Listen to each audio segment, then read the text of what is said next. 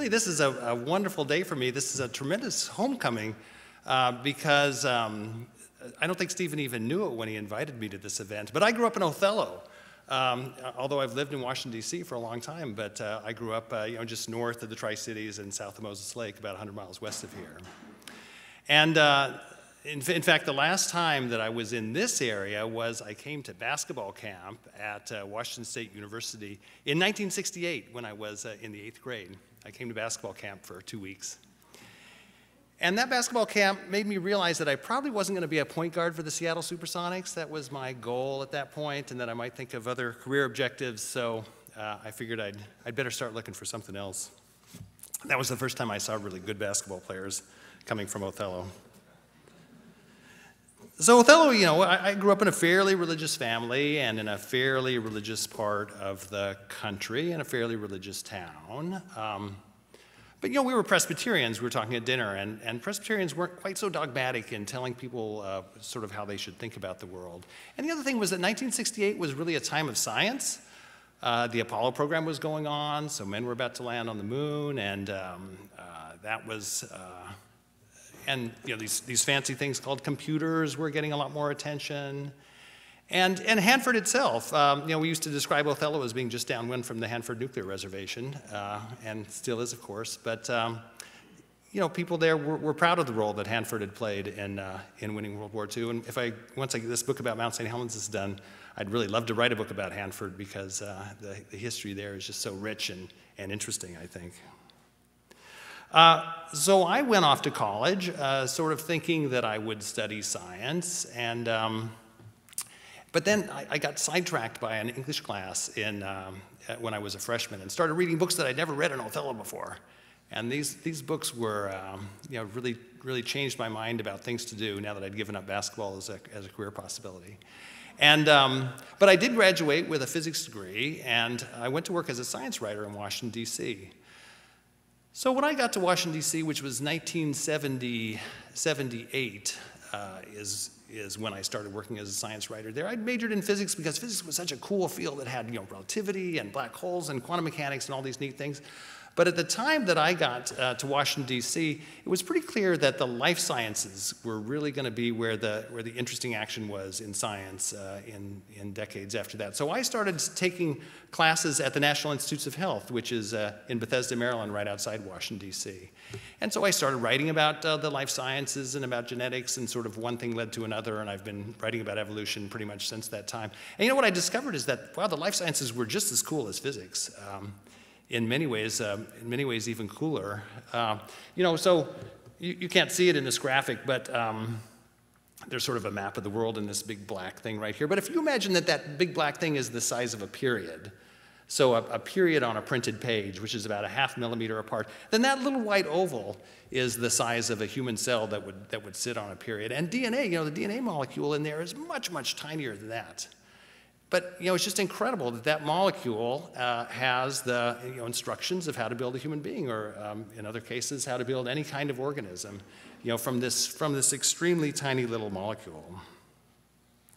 We don't know how to really read the instructions, those instructions yet, but biologists will figure it out, I figure, over the next 100 years in the same way that we've made so much progress in physics over the past 100 years.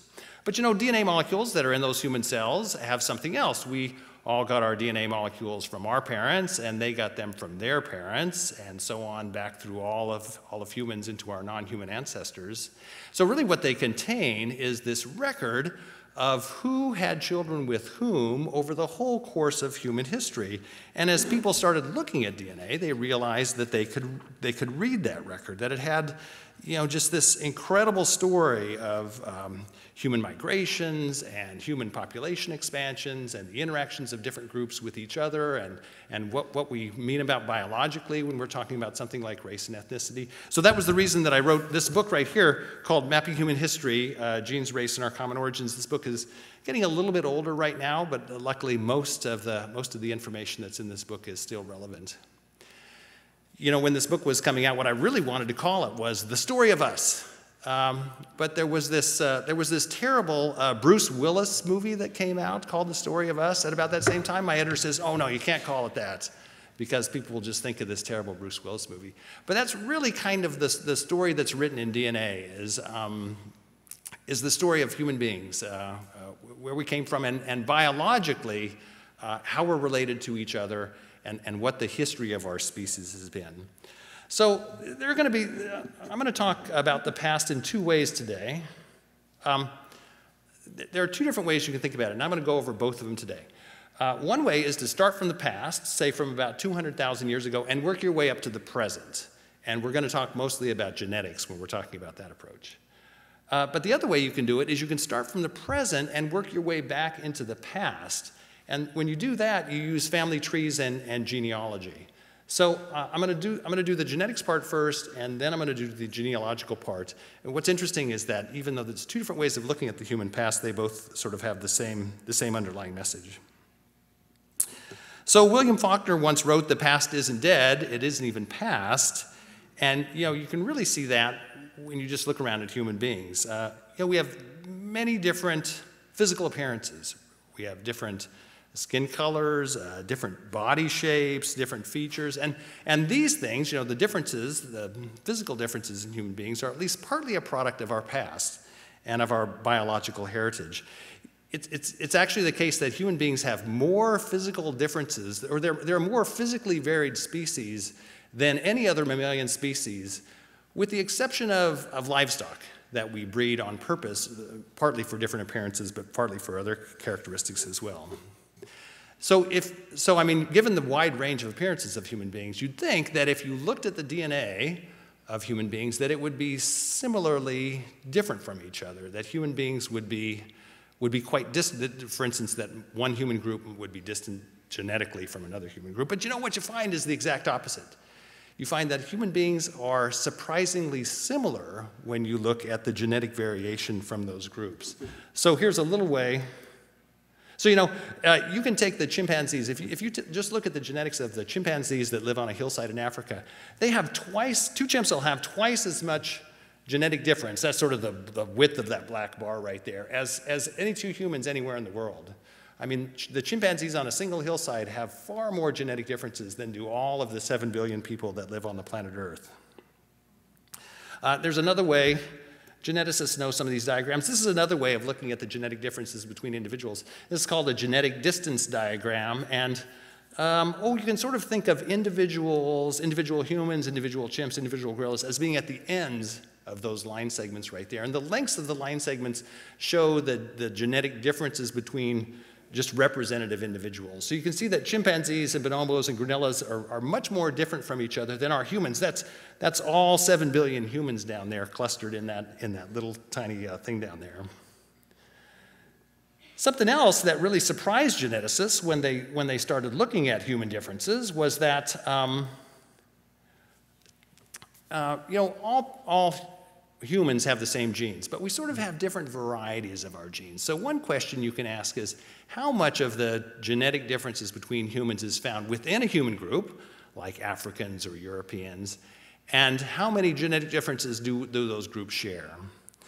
So again, it surprised geneticists when they looked at the groups, and they found that most of the variation in genes in humans are shared among all human groups.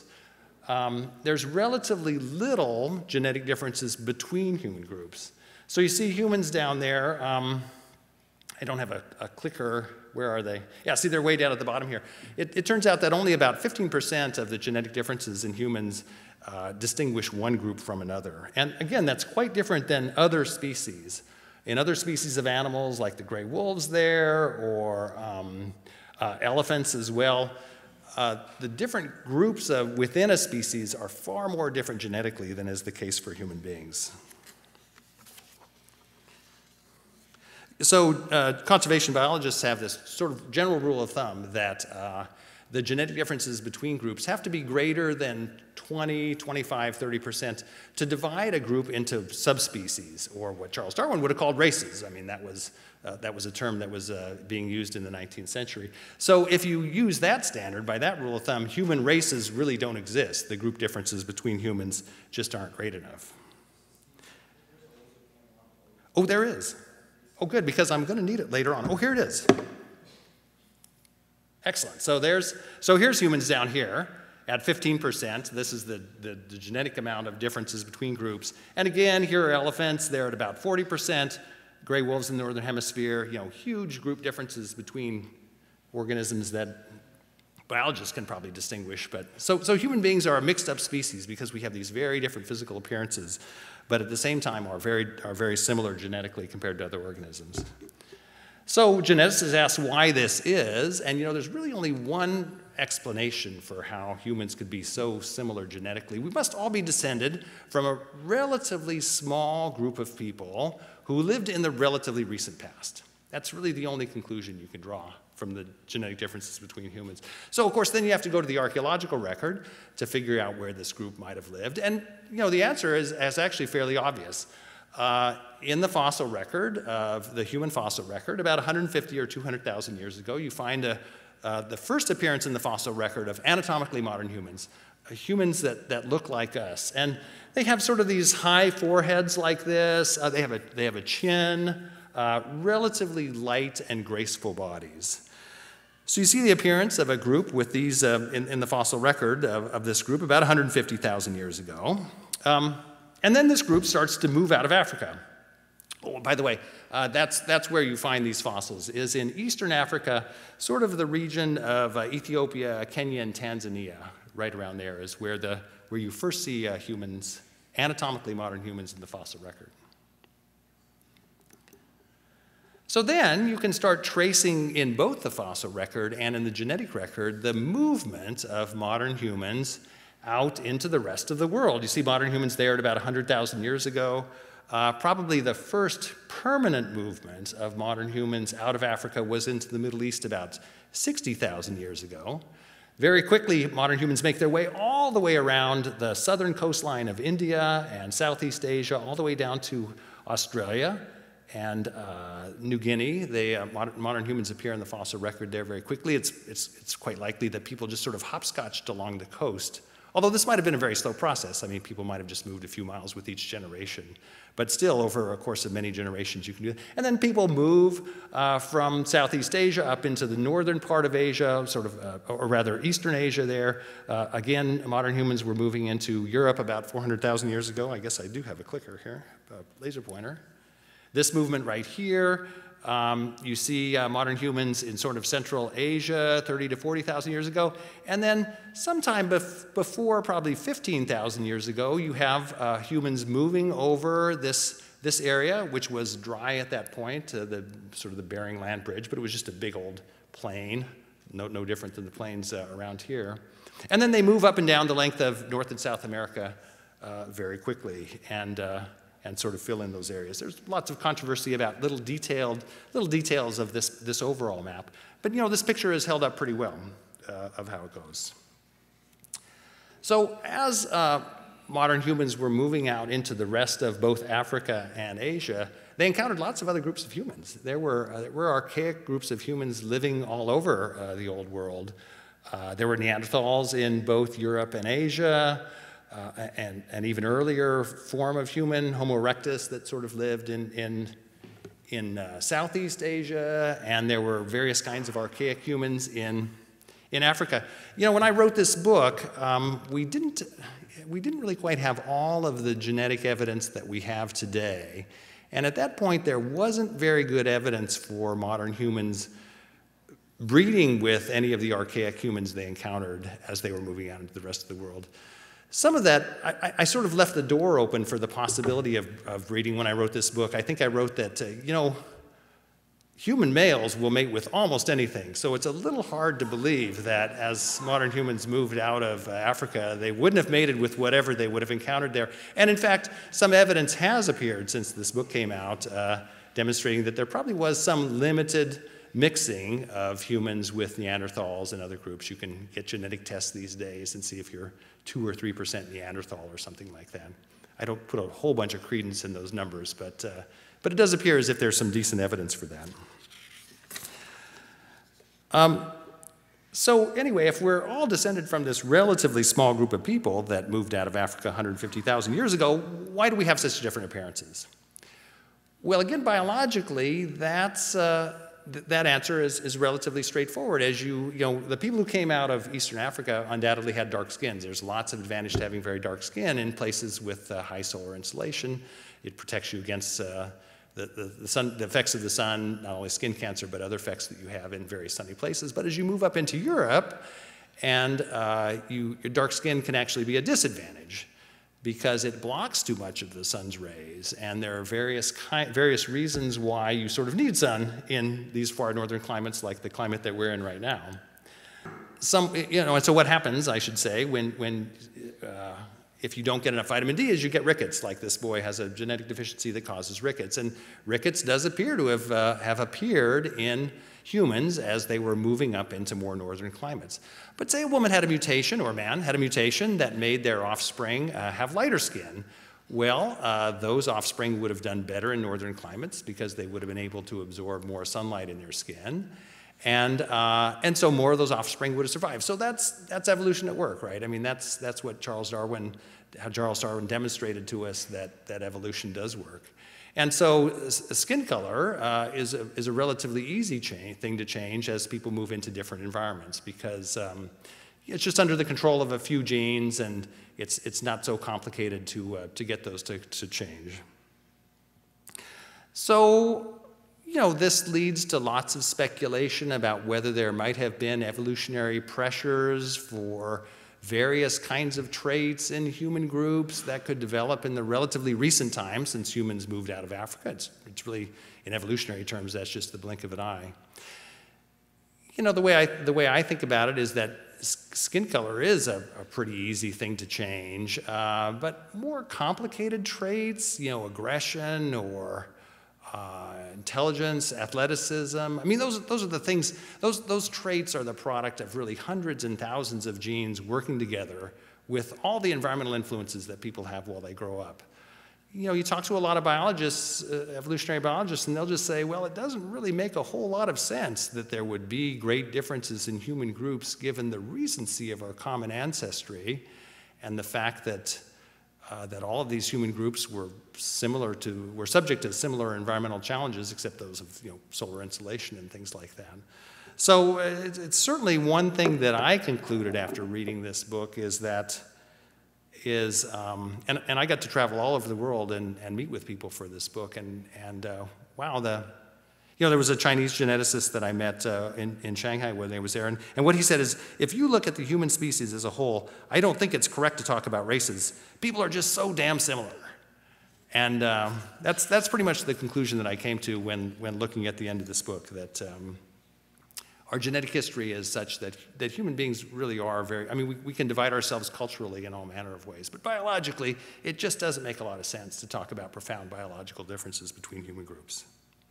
So that was my conclusion about working from the genes. Now I'm going to talk about genealogies, and this is going to be Tyler mentioned odd ideas, and this is I'm going to tell you about some odd ideas, and they sort of lead you to the same conclusion that some of the recent genetics research would lead you to, but in a different direction.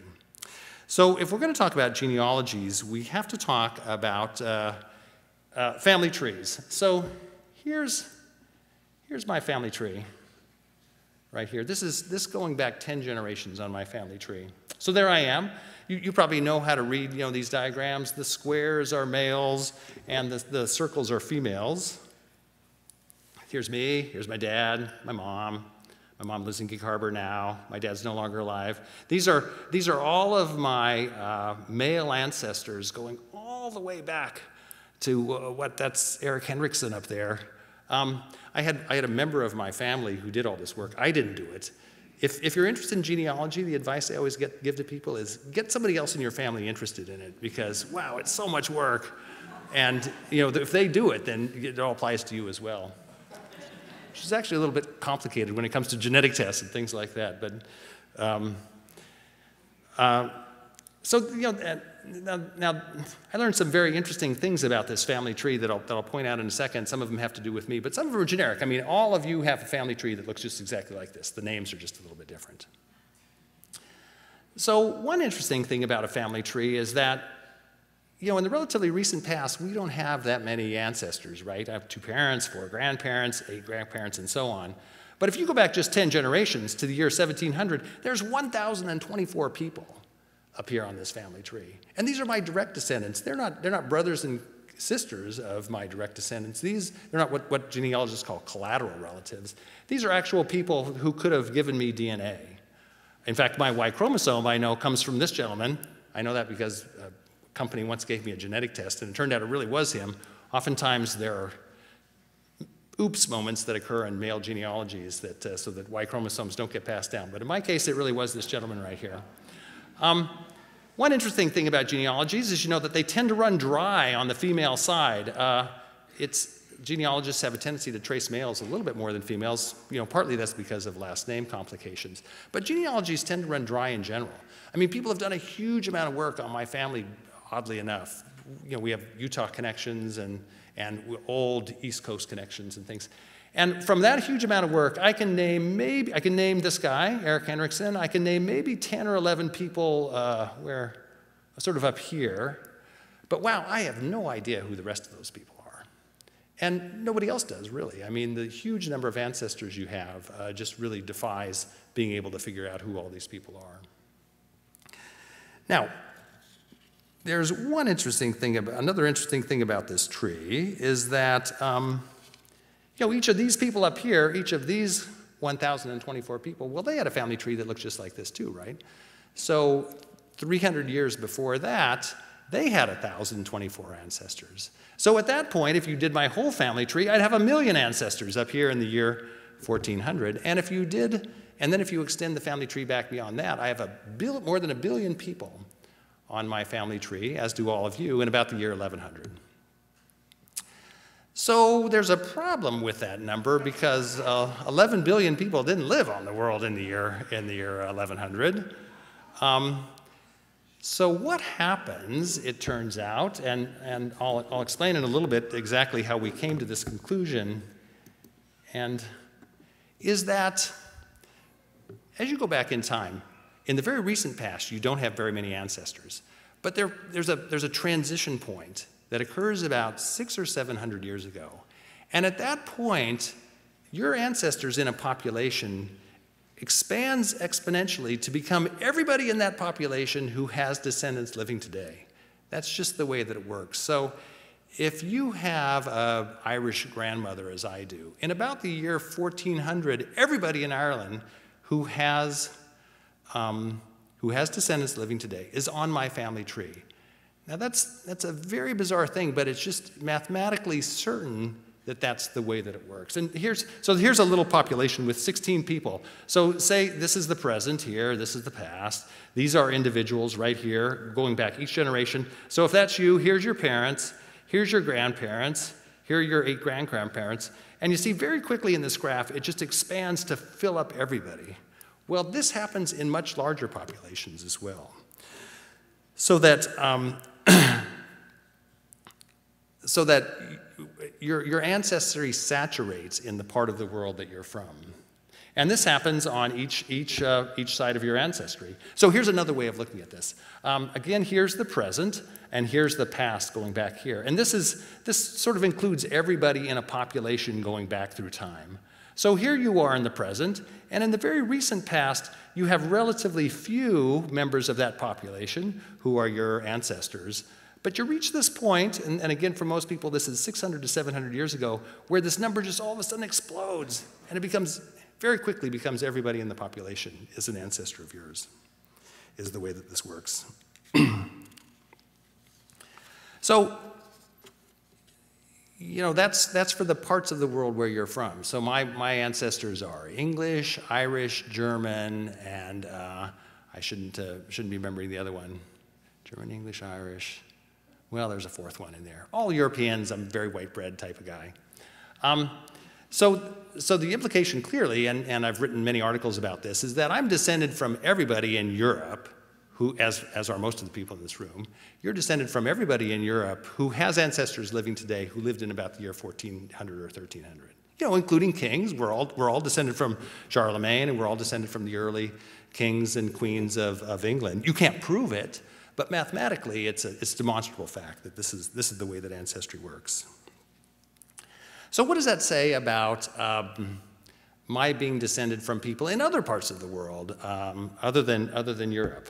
Well, here's a little diagram that shows how this works in genealogical terms. So people always used to think that human beings didn't move around much. I think that that's been pretty thoroughly debunked at this point. Though people move around a lot more today than they ever have in the past, people have always, throughout human history, moved around for various reasons. They've been slaves, or they've been soldiers, or they've been traders. I mean, if you look at the historical record, it's really impossible to find a population that was both completely isolated and never sent one member of a population to any other member.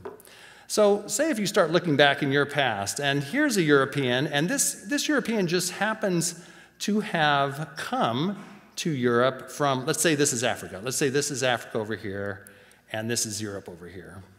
So this person right here is what genealogists call a gateway ancestor. It's an ancestor that takes you into a whole different part of the world or society.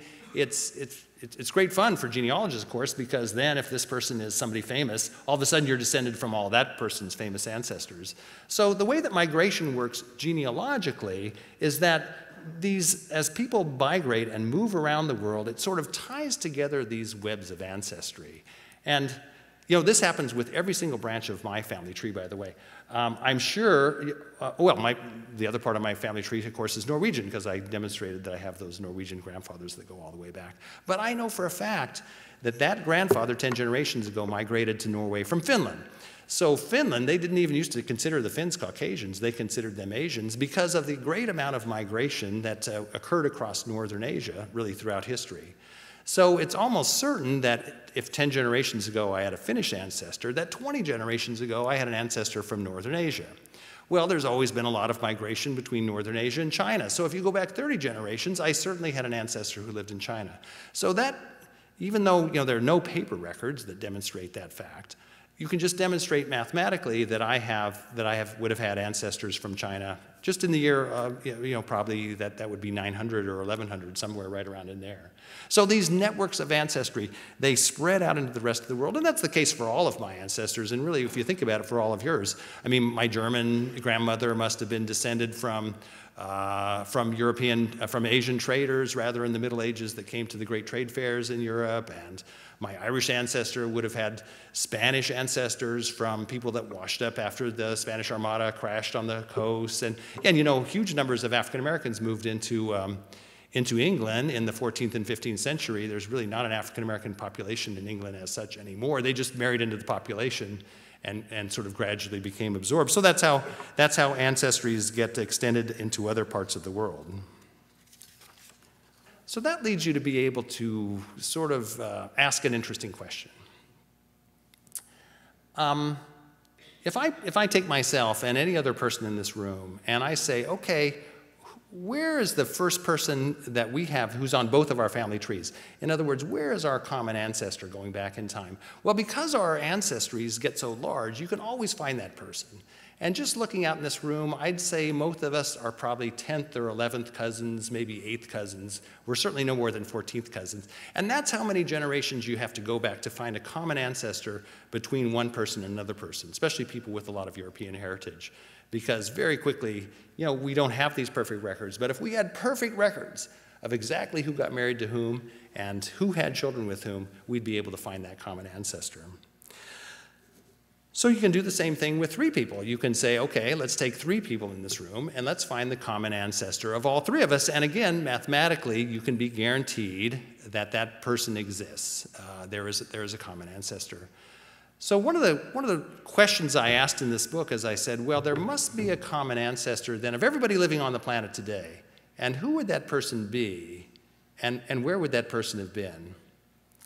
I didn't answer that question in this book, but after the book came out, I was sort of challenged on that point because lots of people said, well, that common ancestor must have lived tens of thousands of years ago. And I said, oh no, that common ancestor really probably just lived 2,000 or 3,000 years ago. It just has to have happened that it was more recent than that. So I really got interested in this question and sort of teamed up with a couple of people to do the heavy scientific lifting.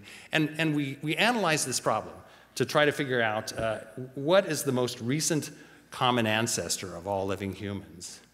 And here's a kind of a complicated graph that shows the answer that we came up to. We actually looked at this question two different ways.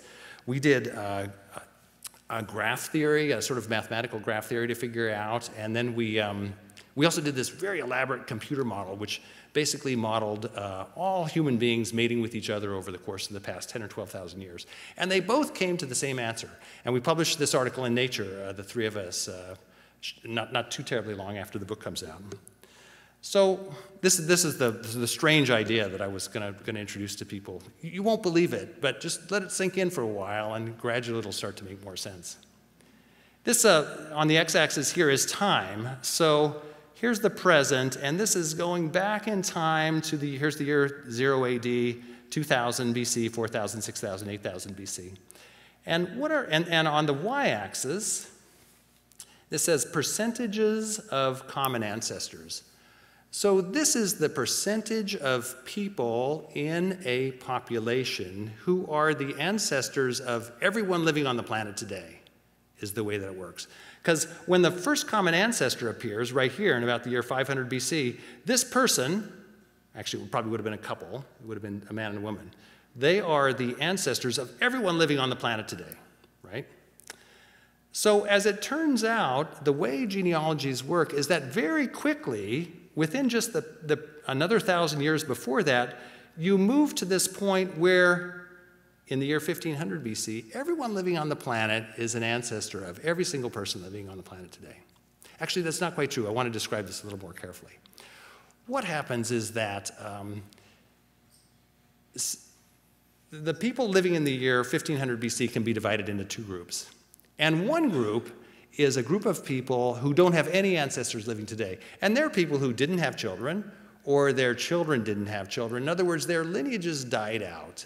And that happens relatively quickly. If you have 4 or 5 grandchildren, it's almost sure that your lineage is not going to die out, that your genes are going to continue to be represented in the human gene pool. So anyway, one group is the group of people whose lineages have died out. Well, everybody else on the planet is on the family tree of every single person living today. And we call this the universal ancestry point right here. And it's a totally bizarre idea, because what it means is that all of us in this room are descended not just from all the Europeans. I mean, this is the population of the entire world.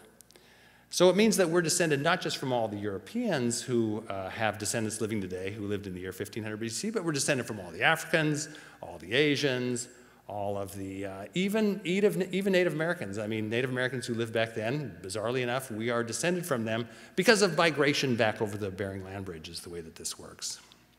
Now, just because we're descended from those people does not mean that we get our genes in equal proportions from those people. So most of the genes that I have right now were in Europeans in the year 1500 BC, but because I'm descended from everyone else, there's at least a possibility that parts of my genome could have come from those people. So my genome could have been widely scattered. In fact, you can use these models that we wrote about in Nature to sort of calculate how much of your genome you would expect to come from various parts of the world, given very reasonable rates of migration that have occurred over time.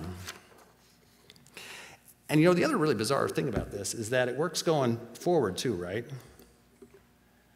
So here's another little diagram which is actually showing the same thing. So here you are in the present, and let's say your lineage, and this shows that in the year 1500 BC, you're descended from everyone living in that year who has ancestors living today. Well, say you have children, and your children have children. In other words, that your lineage does not go extinct. For a while, for 10 or 12 generations, you're going to have just a few descendants. But in about 2,000 years, you're going to be an ancestor of everybody living on the planet. That's just the way it works. It can be guaranteed that it's going to happen that way. So, you know, this is a very strange idea. I mean, it took me a long time to get used to it. You know, like the genetic results, it sort of seems to indicate that the stories that we tell ourselves about who we are and how we're related to other groups are not a reflection of the scientific reality, really. When you look at the genes or when you look at how genealogies actually work, we tell ourselves these stories for one reason, but but they don't have a lot. They don't have a lot to do with the science. So, you know, when I was growing up in Othello, I lived in this little small town and never got out of that town. Really, I mean, we didn't go anywhere when I was growing up. And wow, I thought the world was a huge, this just big and strange place that I was never going to understand very well, being in a small town like that. I remember going over to Seattle and seeing the condominiums on the hillsides there. We'd go over to watch Seattle Supersonics games, of course, and thinking, wow, if I could live in one of those condominiums, I really would have done everything that I ever wanted to do in this world. Well, oddly enough, now I do live in one of those condominiums.